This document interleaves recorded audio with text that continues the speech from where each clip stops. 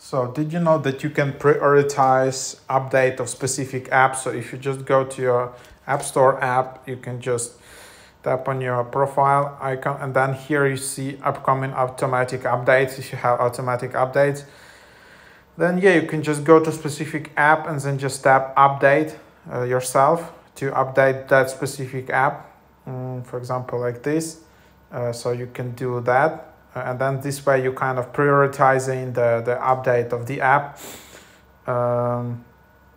Or you can also just, when the app is like in the process of installing, you can just tap and hold, and then you can just tap prioritize download. So from here, so this is like this app will be higher in the queue compared to other apps. Because yeah, there can be situations when, you know, some app really takes too long to update and stuff like that. So yeah, try that.